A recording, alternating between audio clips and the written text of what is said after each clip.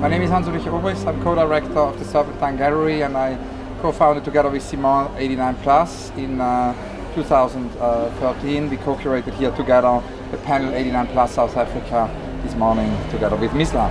Basically, Simon and I met 4 years ago in Yokohama at the Foreign Office building, at the pier in Yokohama, and that's really triggered it all. We were somehow, from the very beginning, interested in this idea how we could see and start to discover a generation who grew up with the internet.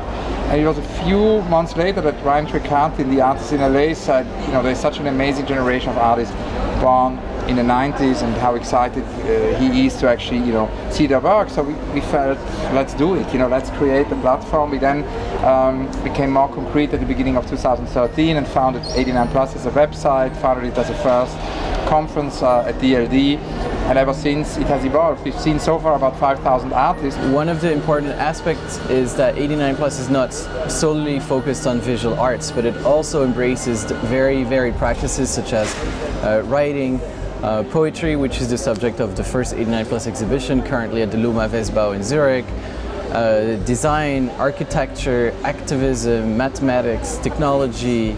It's a very wide scope. So we're very excited to have 5 artists with us here today, and the question will obviously be, is it a new generation in South Africa? I am Haroon Gunn-Salie.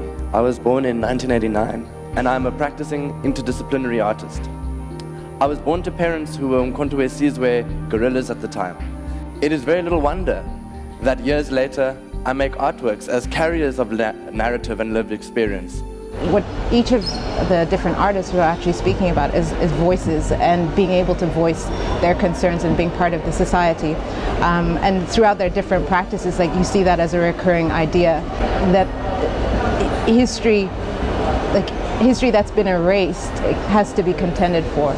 And they see themselves as really active participants to write their own history.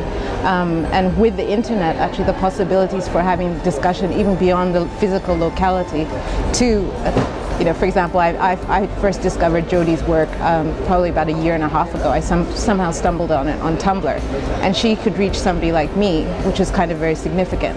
And then in the concept of in the idea of oral tradition or oral history that's quite significant within the African context, you see somebody like Haroon who's talking about coming back to the community and using art as a facilitative tool to give voice to this part of the community that's essentially not had that opportunity, which I think is very significant. And that all ties back down to 89 Plus, about what are half of the world's population speaking about. Equality is a major theme within my life and my work and my dreams and my relationships. I like to call myself a visual artist.